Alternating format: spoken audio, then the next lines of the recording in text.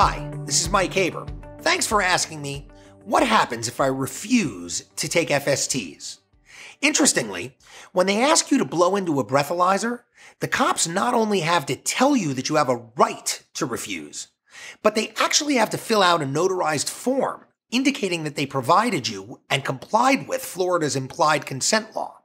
But that is not the case with field sobriety exams, meaning you have an absolute right to say no to taking FSTs, even though the cops also have an absolute right not to tell you so. Still, just as Sir Isaac Newton pointed out in his third law of motion, for every action there's an equal and opposite reaction. There are consequences, and of course consequences can and do cut both ways.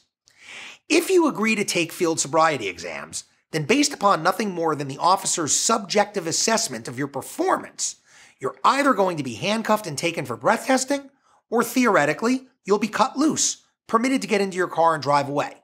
And that does happen on occasion.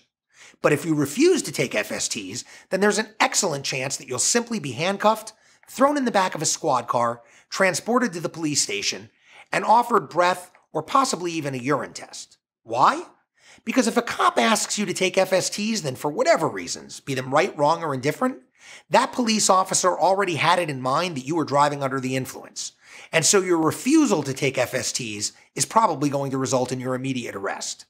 Significantly, though, what your refusal will not result in is it will not arm the police officer with sworn rhetoric about how you couldn't follow his simple instructions or how miserably you failed his exams. Also, unlike refusing to submit to breath, which does allow the state to argue a consciousness of guilt, meaning the state can actually tell a jury that the reason you didn't blow into the machine was because you knew if you did blow into the machine, then the jury would have a breath card that proves that you were legally intoxicated. But there's no such inference from refusing to take FSTs. The downside is you'll probably get arrested on the spot.